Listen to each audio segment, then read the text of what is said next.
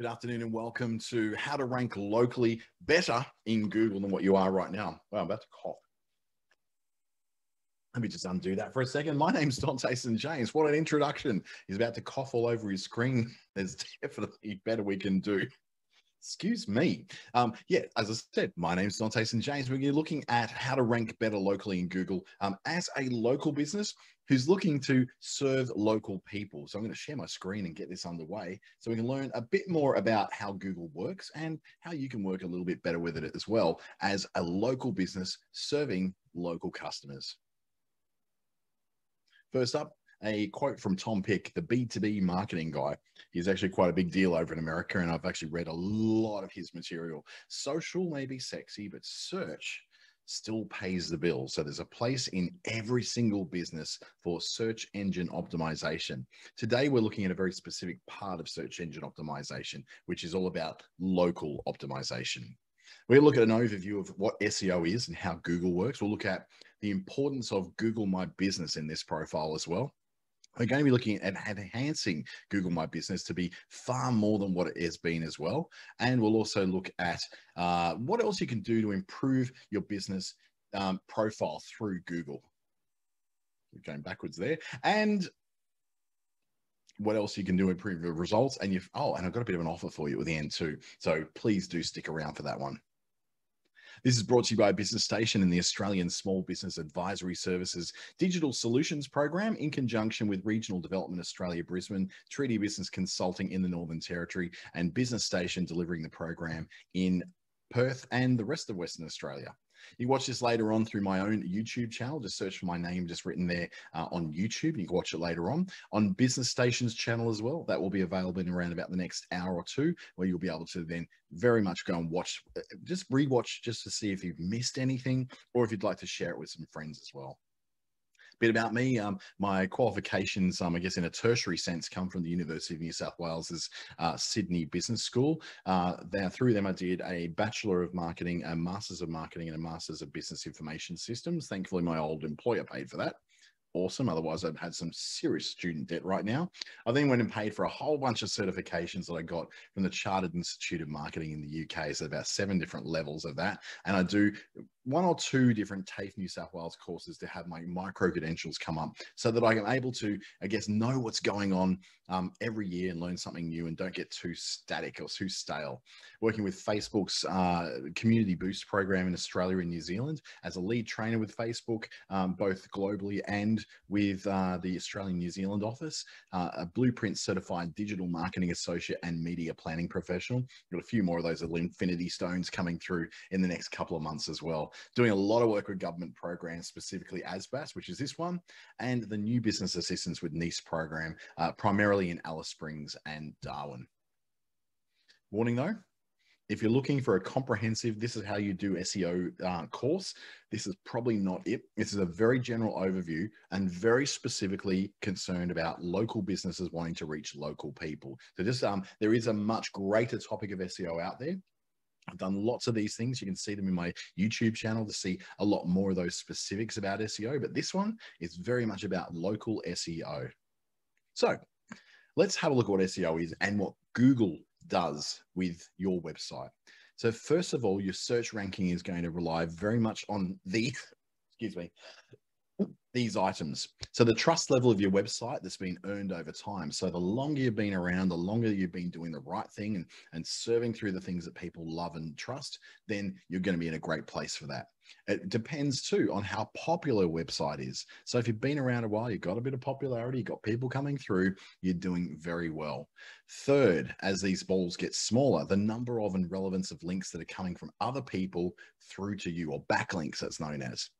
Then we start to look at the less weighted issues, but the things that you can do a lot more with, like how well you've optimized your site or your page to be indexed on Google and other search engines, the quality of the domain registration and hosting, particularly your web hosting, performance of your page for visitors. That is about to get a whole lot bigger. In fact, that ball probably should be about the same size as the smaller green one by now, because Google has undergone quite a transformation in this area just this year.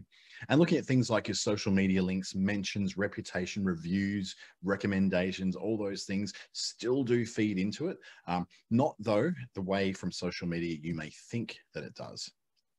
Now, these things that are in color are the easiest things for you to get control of. You can go out there and spruik people to link through to your website. You can do your own optimization of your site or your page or the words on your page to better fit with what people are looking for. You can choose a better web host. You can make the flow through your website so much easier. It's called user experience, or UX. It's one of those things where you make it easy for people to get to your website and then easy for them to flow through the website to get what they need out of it. And then, of course, you have a lot of control over things like links back from social media properties and things like reputation and reviews. By asking for more of those, you do get a bit of a bump when it comes to your position on Google. Now, these ones, though, they take a while to sort of really make a go of. So the trust level of your website is something by very definition that's earned over time. It's not going to help you to do it in such a way that you're going to be able to, like, one day just wake up and say, I want to be trusted more, and you suddenly get trusted more. It's not quite how it works. It's something which, you know, there might be one real estate in town and another real estate in town. This one only started this year. This one's been around for 30 years. Now, there's a trust level that comes with the one around for 30 years in the real world, and that translates as well to the online world. How popular your website or page is a little bit difficult to get going, because you can't necessarily predict which one's going to be the most popular out of all those different ones. Just because you spent umpteen dollars of money just trying to build the best looking website with the nicest experience and a beautiful background video doesn't mean that your website is going to be popular. Popularity can be done by simply running ads on television, ads on the radio, Google ads, LinkedIn ads, Facebook ads, things that draw more traffic to you. But you can't rely purely on paying for ads to make yourself popular, because, you know, in that case, I would just go out there, spend $1,000 to get, 20,000 people onto my website today, and then turn it all off and go, yep, my page is popular, add 20,000 people to it. You need to be getting a good, solid growth in those numbers over time, not just on one day. So, for instance, if you're running a competition and suddenly 30,000 people came to your website, that doesn't make your website popular. It just makes that particular event on that particular day very popular. Once you drop down to the 15 people who normally visit your site the next day, all that work you did and the money you spent on the promotion is pretty much wasted and gone. And things like your reputation through recommendations and reviews and ratings and those kinds of things, they take time as well. You can surely go pay someone in Bangladesh with a farm full of phones to do fake ones for you. By all means, try that.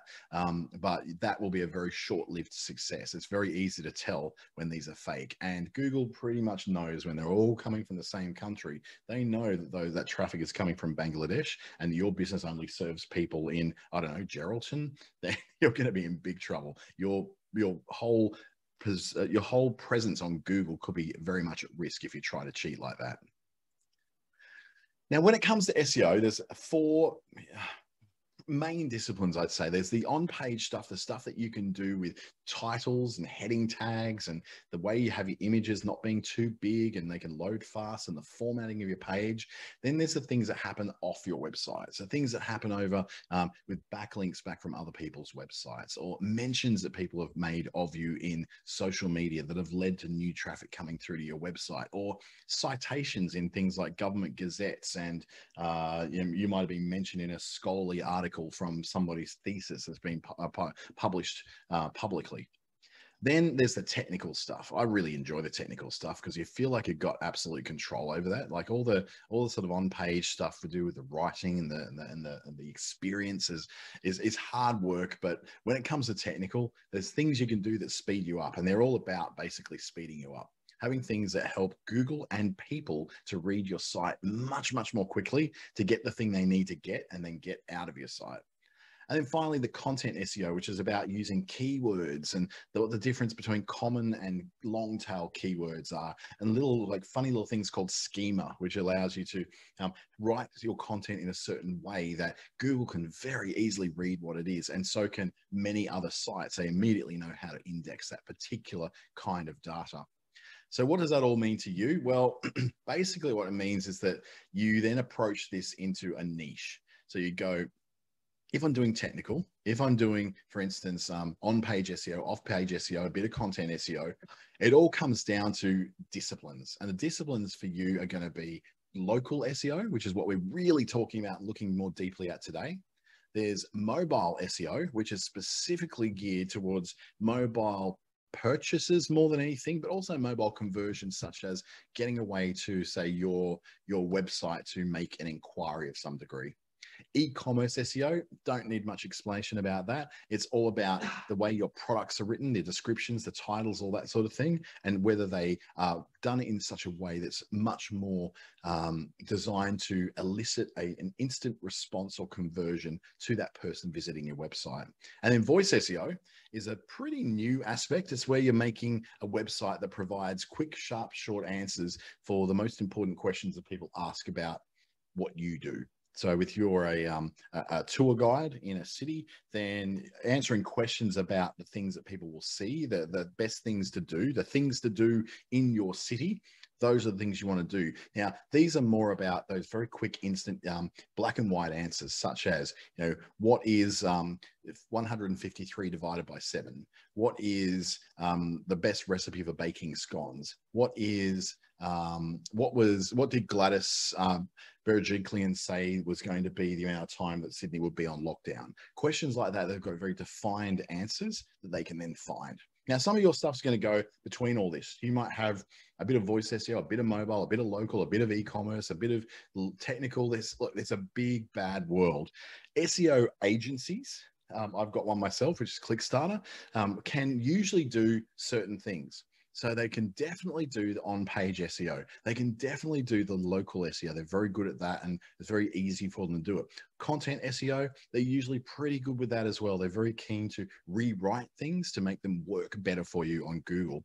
The things that they tend to have a little bit more trouble with is their off-page SEO. They don't really like working in those backlinks. So that's sort of the realm of the dodgy corners of the internet, where you get that strange person on Fiverr or on eTasker or on freelancer.com or something like that, who says, I can get you 100 new backlinks in 5 minutes, and you pay them $10 and they get those links, and they're really, really useless links that don't really do much for your SEO at all. Technical SEO is something which is a little bit harder for most SEO agencies, because most of them are marketers. They're not necessarily people who are technical or come from a technical background. I came from a tech background before I got into marketing. So it's one of those things where I'm able to very well do technical stuff. Mobile SEO is a very specific discipline. Commerce SEO, also a very, very specific discipline within the SEO community, but the most niche one of all is the voice, because not really many people are trying to optimize for that, even though it is a very fast growing area. But a lot of really good ones in there. In Brisbane, Ranking Australia are excellent. In Southern Australia, probably looking at like WME. Census, like the Yellow Pages, News Corporation, Local Search are kind of those big former phone books and former newspaper companies that have gone into now the digital world. So they've got areas that they can do with that develop. But they mainly work in the on-page SEO, some local SEO, a bit of content SEO, but ultimately they prefer to just buy ads for you. So get people through on ads. So are they good? Are they bad? It's going to take a little bit of research from you to find out who does what. Unfortunately, some of the best ones in the country are individual people who are sole traders in their own space, doing their own brilliant work. And they're so good, they don't need to join an agency as such. So now we've got a sort of an idea of what SEO is. Here's the things that you probably will not win at with SEO. So even if it's local. So if you're in a large city, or you're trying to sell to national or global buyers in a very competitive niche, like fashion shopping for e-commerce, shoes and e-commerce, electronics on e-commerce, you're probably not going to win this from SEO. Trying to optimize against people who are, multi-million-dollar companies. If you're up against ASOS, and I can tell you the amount that they spend on advertising on Facebook alone is massive.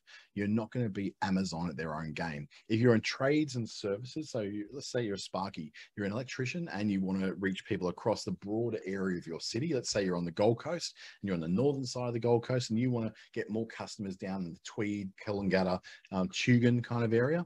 Well, then you're probably going to struggle with that, because between you up in Coomera and them all down towards the Coolangatta and the border area in Tweed, there's probably about 600 other Sparkies that they've got to get past geographically before you can reach them. So SEO is not going to be the thing that's going to work really well for you. General retail stores and e-commerce don't work well with SEO at all, but they can work well for very localized customers, people within a few kilometers of where you are to be able to come into you. That's when it can work really well. Online coaches, online Reiki and NLP practitioners, anyone who's doing sort of those individualized consulting or pay for my time and you get this service kind of situations, tend to not work well when they're looking to reach large areas, large countries, to get across the whole of Australia. They want new customers in other states and all that.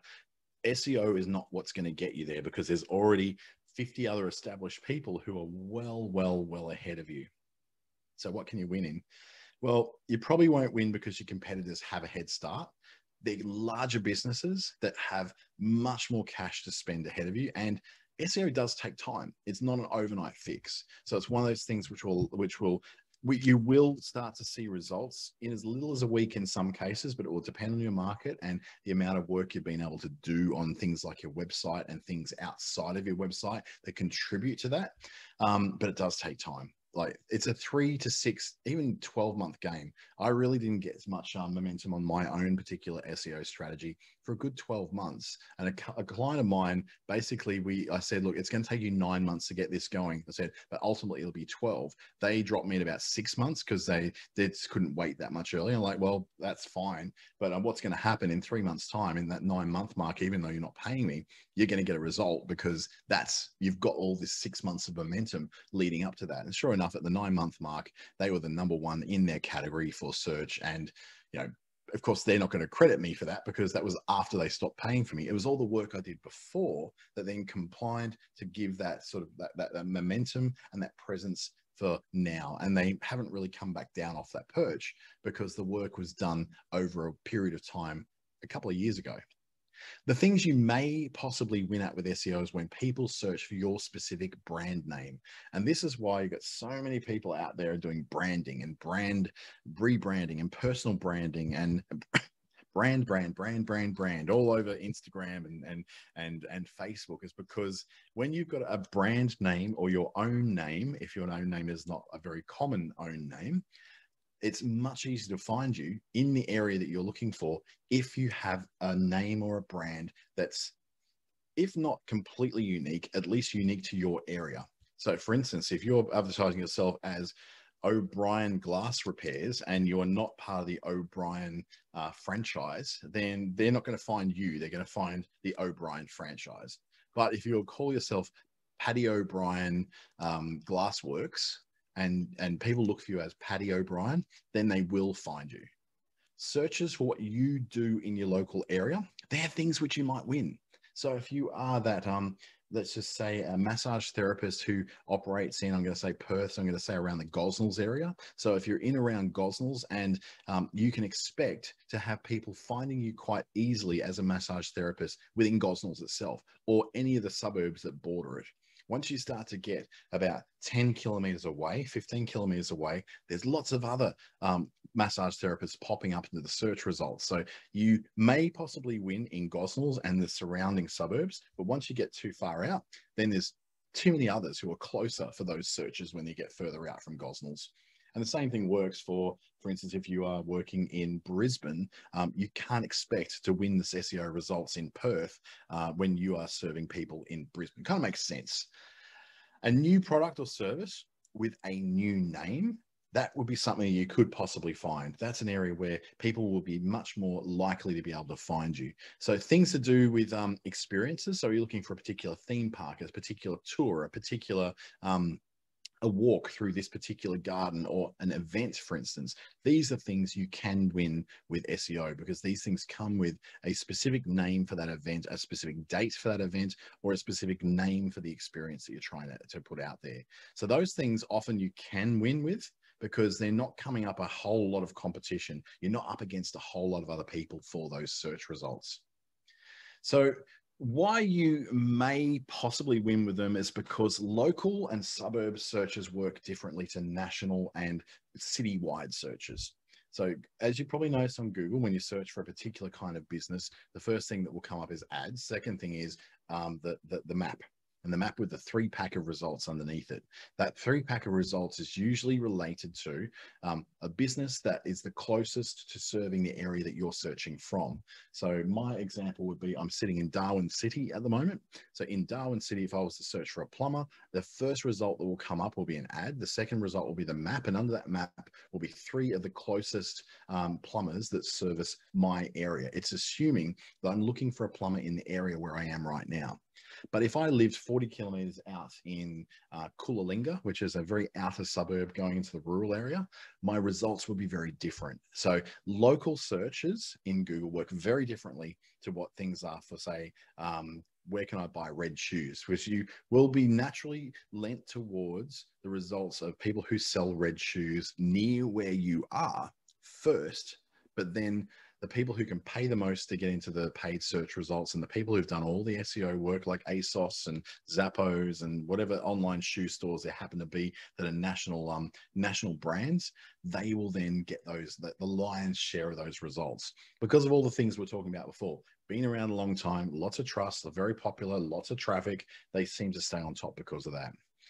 Those experiences, and if you're the first person, for instance, sell a particular product, you get the early movers advantage. If you're an experience that has a unique name that people look for, water slides near me, then they're going to find the water slides place that's nearest to them.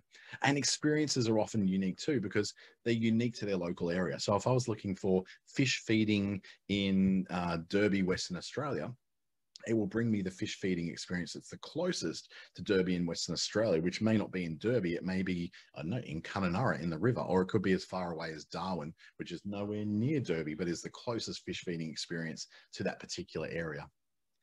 So there's certain things that have now popped up that have become super, super important in 2021. And the balls that I had before, the big balls and all the different sizes of what the weightings are towards different things, these are starting to change that a little.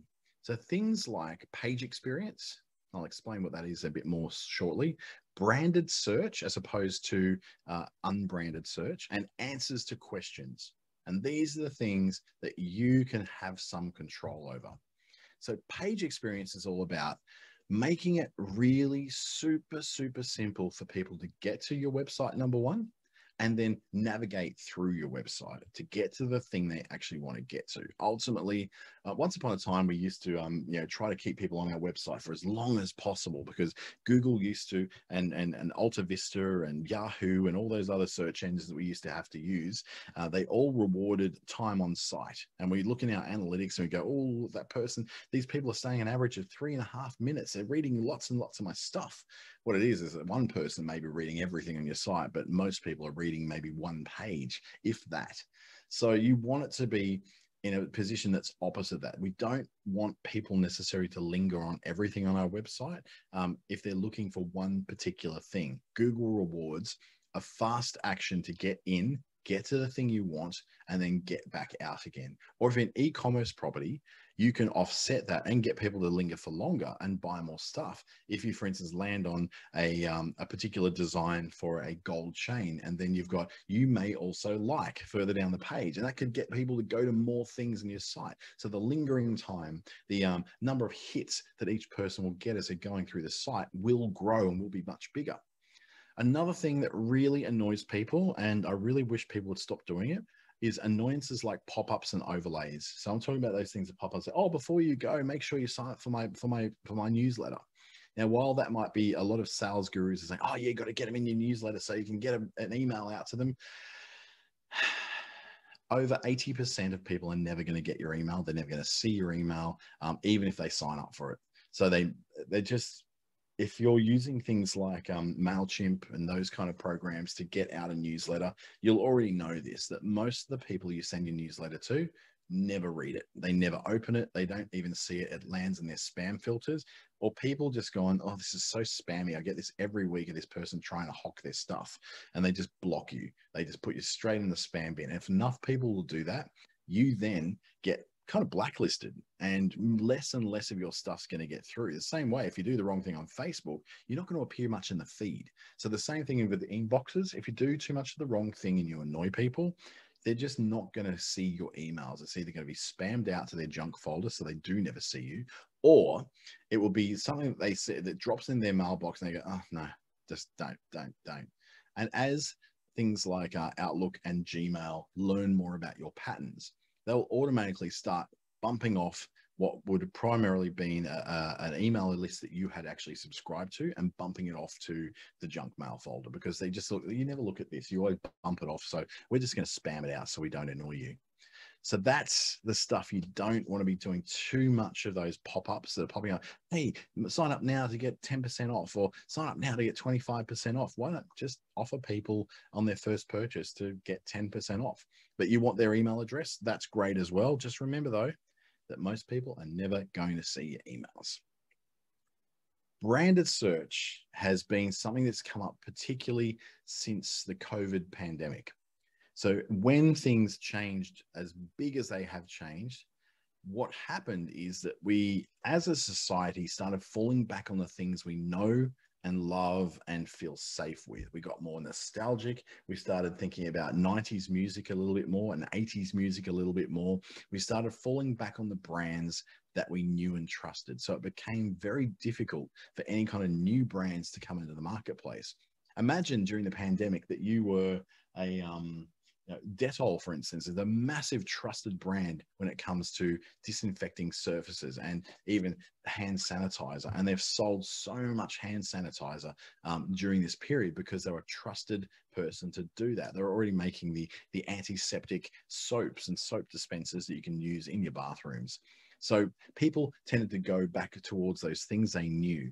Now, when stock was out of those things and new generic brands came up, like for instance, Goat. I've got a Goat hand sanitizer here. Goat is known for making soap. They make goat's milk soap, not antibacterial hand sanitizer. But they got on the bandwagon like everyone did and went, well, here's an opportunity for us to make a bit of extra money. People who like our stuff, they might buy our stuff because they already buy our soap, for instance. So in an uncertain world, we tend to fall back on the names and the brands that we trust. And that's good news if you've got a brand. If you've got a name already in your community that people know, people in your industry know who you are as a consultant, or they know your brand name. And it's easier to find that brand name than what it is to look for a generic thing. So for instance, to find you as your name, let's just say your name is Josie and the Pussycats Consulting. That's a terrible example, but Josie and the Pussycats Consulting. You would type that into Google, you would find Josie and the Pussycats Consulting, guaranteed of it.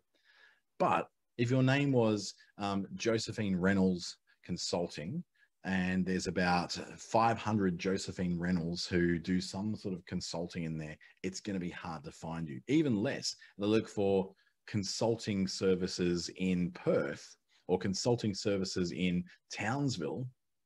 They're not going to be able to find you because there's too many other options. So you want to have that name out there. I'm working with a client now who works with designing of bathrooms, and she wanted to use, I just want it so that people look for a bathroom consultant and they find me. I said, well, number one, no one's searching for a bathroom consultant because they don't know it exists. Secondly, they're looking for a bathroom designer. But thirdly, no one's really looking for a bathroom designer either. What they're looking for is bathrooms, ideas for bathroom designs. So what we need to do is do personal branding search on you. So people will look for, and I'll use a fake name, let's just say use my own name. They're looking for, Dante St James bathroom designs, not just for bathroom designs.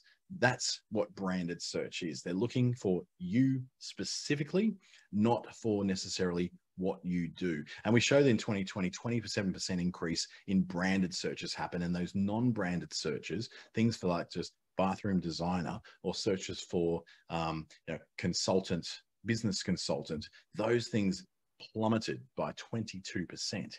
So it's really important to get your handle around why you would have a brand for your business, because it makes it easier for people to find you. And then you don't have to do anywhere near the level of advertising once you're a known quantity, or you don't have to do anywhere near the level of SEO work, because you're not really competing with everyone, because you're competing with yourself. You are the brand, you are the website for that particular very specific name of a service. So you don't have to do so much optimization.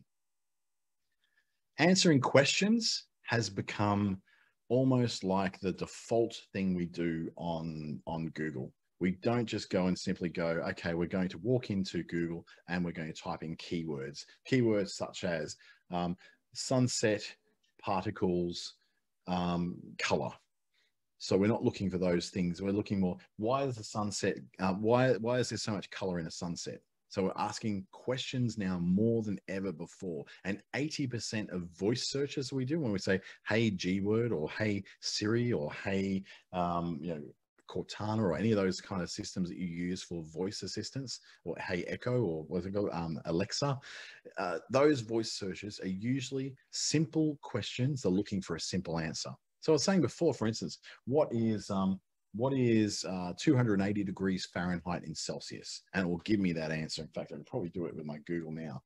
Hey, Google, what is 280 degrees Celsius in Fahrenheit?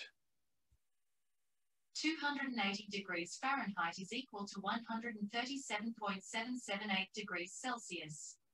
Thank you for that. So I don't know if you heard that. It was in the background on my Google Home setting, but it was answering exactly what that is. That's what 80% of voice searches are. 80% of voice searches are things such as, hey, G, where is the closest Italian restaurant? Hey, G, what time is McDonald's in Stewart Park open to? Hey, G, what time is Kmart at Springbrook open until? So you get those answers to very, very easily defined questions. But there's a new thing that's appeared particularly this year, which is that 61% of Google searches now don't result in clicking through to a website.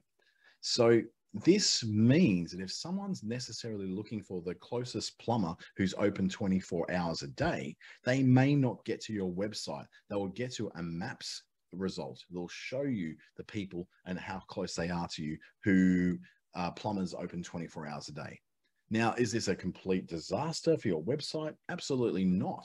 As long as the information you provided on your website is very clear that you are a plumber who's open 24 hours a day, 7 days a week, then it's able to go, oh yeah, I know I can index that, and got that information nicely put aside so that if someone asks that question, I'm able to quickly and easily answer that question. But for something more complex, such as how do you apply for grants in Northwest WA? So that sort of thing would be, okay, that's not going to be a very, very simple answer to make, but there may be someone who's a grants advisor or a grant or tender writer who's provided that answer in their website really, really clearly, that Google picks up and goes, oh yeah, here we go. There's the answer. And it will list the answer in the easiest possible terms at the top of Google. You may go and click on that to go elsewhere, but you'll find that most people don't need to click to go to the rest of that information, but they will see that it was you that provided that information. Now, someone who's looking for a very quick answer is not someone who's looking to buy. So you're not losing the traffic of, oh, that person might have bought my services. If they were looking for that quick answer, they weren't looking to buy anything from you. The person who is looking to engage with someone like you will look at that answer and go, yes, that person answered that very well. Click through to your website and find out more about you. So you do need to be ready to answer lots of questions on things like your websites. Be able to answer the questions that people are asking. And if you don't know what those questions are, just have a think about it. What are the last 10 things that clients ask you? What are the things that people ask you mostly about what it is you do or the services that you provide? And then secondly, what are the 10 things you wish that people ask you? You wish that people would come and mention to you, or they would look for when they're looking for you. So you'd have an idea what your top 10 questions are that people ask, and you probably have some idea of a few questions at least that you wish people would ask you. So that's the basis and the bare bones of the next lot of content you're going to make for your website. So I started putting that in place myself probably a year and a half ago. And I answered certain questions such as how do you target Facebook ads at Facebook members of Facebook groups? And so I provided an answer to that, which is a nice little workaround, which if you own the group and you've got admin access, you can do all sorts of things that help you to be able to retarget those particular kinds of people. That then became the default answer in Google for that question. So it ended up getting me, nearly 700 visits to my website every single week, just looking for that answer. And then I created another one, which was, well, how do you respond to influencer collaboration requests? So I wrote a specific article about that now is towards the top of Google for those responses. So what I find is I get probably about 150 people visiting my website every week for that specific thing. Now, will those people buy a product from me or a service? Probably not. But what it does, that consistent more traffic coming into my website lets me climb the ranking for the normal questions I'm asking and answering for my regular products and services, so that in my local area, because I'm the one who by far and above gets way more website traffic than any other web designer or any other SEO person in my market, then I become the default or one of the closest to the top responses to people who are looking for SEO help in Darwin or looking for a website designer in Darwin. I'm very easy to find under those. So asking and answering questions is a very powerful way of you, particularly those local questions. If you want to rank better locally, answer those questions from a very local perspective. It'll really make a difference to you. So local SEO is largely driven then by Google My Business. Now, if you don't have a Google My Business profile, you're missing out, because this is where people are going to find out a lot more about you without having to go to your website. Let's just say, for instance, you're searching for a particular kind of person who does a very particular kind of thing in your very particular area. They will come up either on a Google map, or when you search for them, they'll come up on a desktop on the right-hand side, or they'll come up as the top result that comes up in mobile search results. That is the profile being generated by your Google My Business profile. And we're going to take a look at Google My Business in a second, but to give an idea of it, right? Google My Business is probably the number one thing that you need to get right when it comes to local SEO. Having consistency of information between all your different sources of information that are out there about you will be the second thing that will help you out. And then third, you'll have what we call the knowledge graph. And the knowledge graph is what is known about you from data sources all over the web that is coming from Facebook, coming from Pinterest, from LinkedIn, from all the different networks, from the yellow pages and local search even, as well as your website and what's in your Google My Business. If the knowledge graph is strong, then there's an understanding of who exactly it is. So how do you do all that? We go into business.google.com. Now, I have quite a few business.google.com properties registered. So mine's going to look a little bit different to yours. Yours will probably look a bit more like that screenshot on the screen for little sprout there. So asking you to go and manage your business or your position in there. Or it may do something like, for instance, I've done where I've got many of them. And so I've got lists and lists of them because I'm hosting a lot of other people's Google My Business results. So what I'm going to do is I'm going to swap over and go live on Google My Business in a second. But remember though, that consistency of your contact details before you go out and do this on Google My Business and all these others, it's really important to have the same information going out to all of your sources of being found. So that means what's on Google needs to be on Bing. What's on Bing needs to be on local search. What's on local search needs to be on Facebook, the yellow pages, and Apple Maps. All of them have to have the same phone number, the same address, the same contact details, email address, and website address. Make sure those things are all consistent across them, because Google specifically is looking at that as a point of authority. If you've got the same information everywhere, as opposed to Bing having one phone number, Apple having another, and Facebook having another, it makes you look untrustworthy, and it makes you look like it gives a bad overall experience to someone who's looking for you. So you do have to make sure if you've changed your phone number from a mobile to a landline in the last year, make sure that all the sources of information about you online that mention you, that make it easy for people to find you, all have that same phone number. Trust me, it makes a massive difference. I used to have a system that I used to use that did all this for me. And it was a hardworking little system because every time there's a little change, if I just wanted to change the postcode, it would then have to go and change the postcode on over 200 other websites where all of our information seemed to be. So there's that consistency thing is such a massive signal to Google that you are reliable, and a reliable business that is then can be trusted.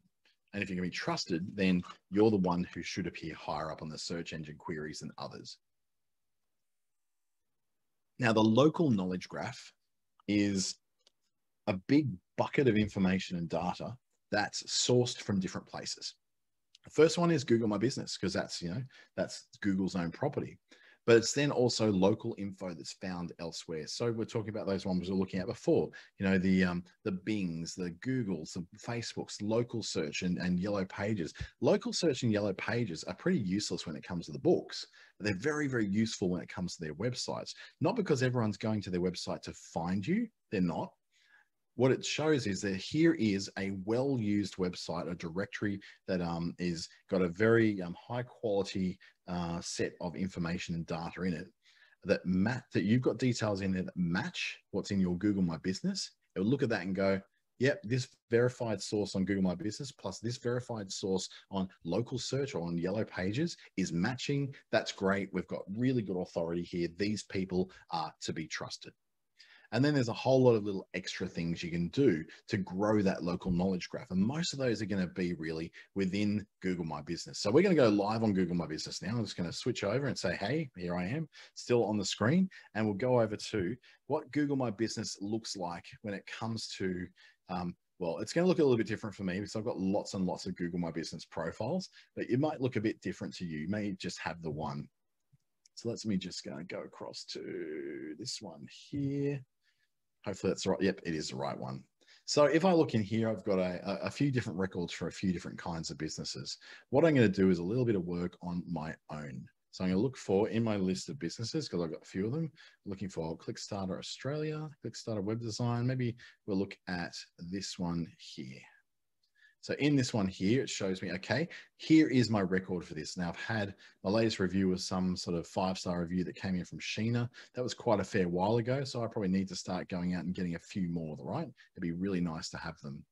I can look at, the kind of performance my website's had. It's had 440 views of my profile on Google in the last, how long has that been? Over the last 28 days. So that's not, not huge. It's not also small. I've come up in 343 searches, and there's been 390 things have happened on my profile. So that could be things like people clicking on my map icon. It could be people clicking on my content. It could be people clicking on the phone number. All those different things that they may be clicking on. Now, in amongst all this is a few little bits of gold, such as, how you can be more contactable to people during COVID. So you can update things like your service availability, update your business hours, which is a really important one if you've recently changed from doing 7 days a week to 6 days a week, or if you have started closing at 5 p.m. instead of 6 p.m. It needs to be updated in there, because when somebody looks for your business on Google and they get the wrong information, it really, really annoys them. And I know for me, it's exactly the same. If I go there looking for when a shop is open, it says that shop's open. So I go there because it says it's going to be open till 4 and it's 2 p.m. I want to go and see that shop, and then that shop's closed. I'm going to be really pissed off. Like, putting it in French terms, I'm not going to be a happy man. So you don't want someone's first encounter with your business to be something like that. Give them the right up-to-date information. So over on the left-hand side, you've got a few controls. I'm going to make this a little bit bigger, so hopefully you can read this. So over on the left-hand side, it's got my basic information of where I'm located, my posts. Now, the info is the stuff that you want to make sure that is always up to date. So let's have a look at info. Info includes such things as what your categories of business are. So all those things are things that I do. Now, you have to, when you first sign up for Google My Business, you'll get to choose one. But then once you've got the sign up done, you then can show a whole lot more. I can then do things such as closing this business on Google, or marking it as temporary closed, or completely moving my record completely from Google. I can do all those things if that is appropriate. But if it's not, what I want to make sure I do is do things like change my address. Now, this in my own business is very recently become not my address. I have moved my office to somewhere else. So I'm going to put it in here. I don't really mind you knowing where it is. So we're going to say Suite 66, 39 Kavanagh Street. You can come search me and stalk me out if you want, but I've got a secure building, so good luck with that. So I put in my new address because that's something which absolutely should be updated by now. So I apply that, and it will do one of two things. It'll go, oh yeah, we can see you there right now, so it's under review. No need to go and verify that through things like a postcard again. I've done all that. But what I do want to try and do is update, okay, where do I service? So I'm saying I'm servicing Samoa, Timor-Leste. Now I'm not anymore starting to service all these off-site areas. I'm not servicing Indonesia, Vanuatu, Papua New Guinea, Singapore, or Fiji. I'm servicing now Australia. So I've got to go, I service all of Australia. And then that's who I service. That's not going to come up for Indonesia. And I get a lot of visits from Indonesia. So I don't really, even though I'll drop my web traffic down, I can't service Indonesian people because number one, don't speak Bahasa. And second, I can't get to Indonesia to meet them. So I'll turn that down to now I'm only servicing people in Australia. They've now got that under review to check that it's right. I also am open on Sundays now. So I'm actually open from 9 a.m. to 3 p.m. on Sundays. So I've now added that in, but some of these may have changed. 8 to 6 for the rest of the days. Saturday is now a 9. So go back to 9 a.m. So little things like this, you can keep up to date and keep consistent across all your different properties is going to be really important for you. And then on Saturday, it's till 5 p.m. So I can apply that. And now that's up to date. I can then say if there's special days during the year that I'm closed. So on the 27th of the 1st, 2020, I was closed. There's some of the special ones I'll do. Now, what I will do is say that I'm going to be closed on what is the Darwin Cup Day, which is the first of August. So I'm going to say add new date, July.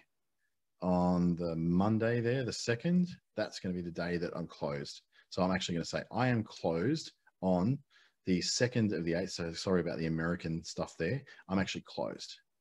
So bang, put that in there. I'm closed on that particular day because it is a public holiday in Darwin. I won't be in Darwin on that day, but I will not be working on that day. I'll tell you that much. Anything else I need to change, such as the services I provide, which I've hosted, put in there, are now up to date as well, because I don't need any of these attributes, because the attributes are such things as like, I don't identify as a women-led business because I'm not a woman. I do have wheelchair accessible entrance, so I can tick that. I do have a wheelchair accessible parking lot. I don't have a wheelchair accessible restroom or accessible seating, but I do have a gender neutral restroom, and you do need an appointment to come and see me. So they're things that they need to do that are within the realms of what we're doing in a very COVID era. So in the COVID world, we need to do these things. So just I'm a bit stuck on getting this working. My computer seems to have squished it a little bit. There we go. So I can add those attributes later. It's probably easy if I do it in my proper, I'm not identified as woman-led, entrance, parking lot, gender neutral, appointment required, apply. So now I've updated a whole bunch of things.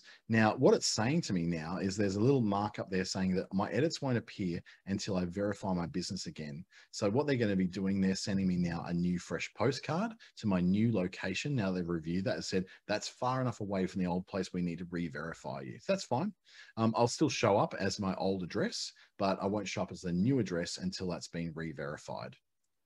Now, once we're in Google My Business, these are the basics. These are the basics. Updating all your services, all your attributes, the little thing about your business, when you opened, the photos that are in there, all those things are wonderful things to add.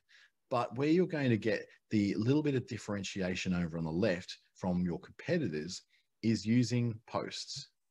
Now, in posts, this is much the same as Facebook. Here is a whole bunch of posts that I put in before, that I put in at various times to link more stuff to my profile. So what I'm going to do is I'm going to pop over into Facebook, and I'm going to take my most recent Facebook post and turn that into a Google My Business post. So we're going to do that when it comes up eventually. This is where the internet gets a bit weird. So let's go into my page. And in that page, the most recent thing that I posted was this thing about being one of the first certified in LinkedIn ads. So I'm going to copy that exact words, go to my post, go to, what am I doing? Is it an update? Is it COVID-19? No, it's actually an update. So updates last for 7 days. So I've got that in there now. Make that a little bit bigger so you can read it. And then I can have a button, which is maybe learn more, which they can now go to my website. And then I want a nice picture in there as well. So I'll go into my, here, go save image as. I'm going to save it as linked cert, as LinkedIn certification. Pop into my post, add in my photo, upload it.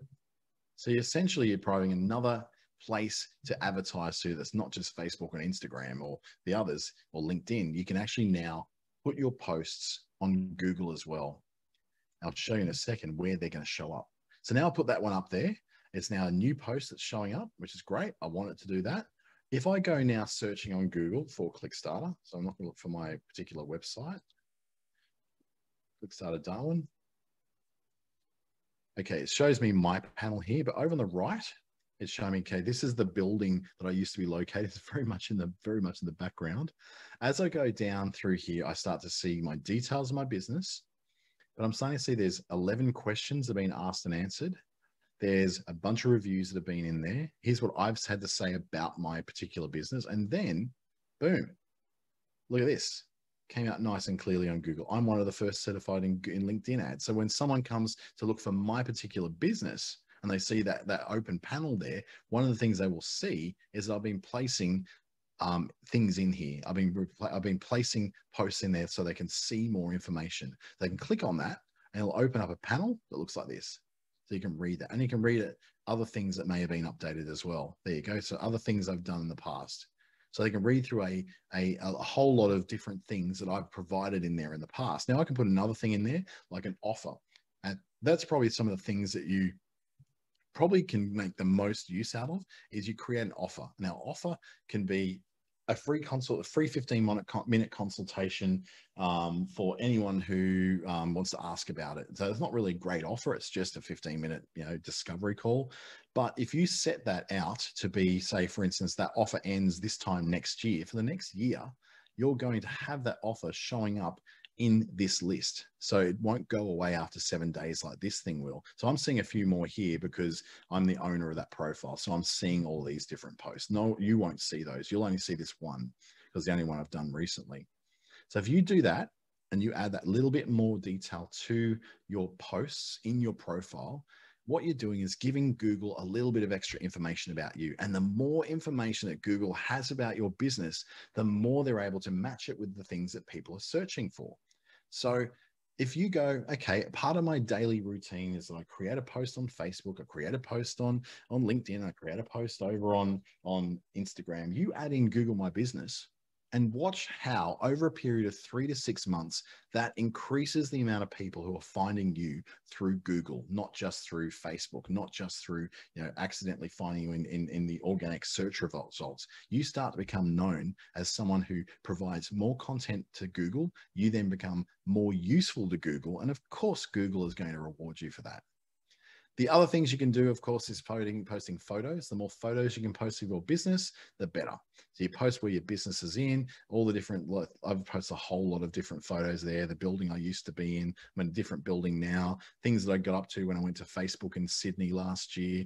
When I'm going around to Territory FM and filming stuff, all the little things I've done over the years, I add in there as well, because it becomes much more interesting when someone goes and looks for the photos for my business. So let's see the photos to do with the business. They don't just see, here's the building, like quite a while ago. This is back when it was first being constructed, I think.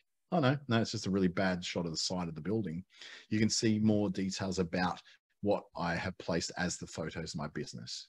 So in that case, just got that one. I haven't added any recent ones because they've now gone, well, you need to add more stuff because we're re-verifying where you are. So as you look through all those options, add more photos, you can add videos as well. You can add products. If you've got a certain set of products you want to add in there, say for instance, what's showing on your in your shopping cart in your e-commerce website. Or if in the case of services like I am, I would add what my services are. So for instance, I've got things like this simple site is no longer available. So I need to actually delete that service and get rid of it. So there's a whole lot of work that I need to do. This is not my primary profile, by the way. So that's why it's kind of out of date. It's a secondary profile. My primary profile is much, much more up to date. Things like full business websites. I want to delete all those services and create new ones that match what's listed on my website.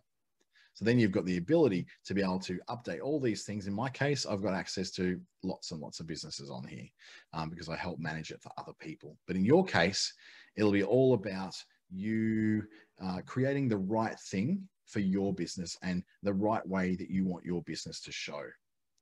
For now, though, what I would really like to show you is an offer that I'll give you as an attendee this afternoon for taking the time out to actually do it. This won't be available to people who are watching on YouTube, I'm afraid. I can't offer it to everybody. Otherwise, I'll be completely killing myself with all the work that I have to do for free. So in this case you can email me at that address.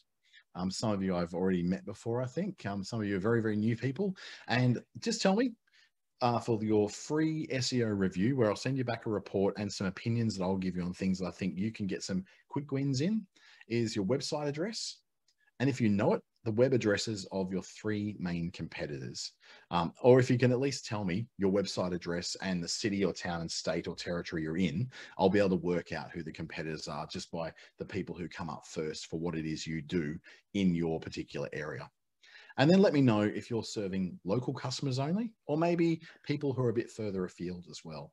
And what I'll do, give me about a week to send those back because I've got a few of these sort of assessments going on at the moment. They give me about a week to send you back and give you, I guess, a starting point, a baseline from where you are and a few tips that are going to help you to where you can get your best wins, for instance. So if it's hyper competitive in your area, here's what I think you should do to avoid the competitive nature of it and get a win in this area. Or if it's not very competitive, here's a few simple things you can do to make sure you keep any new players that come into town at bay and stay at number 1 in that search as well.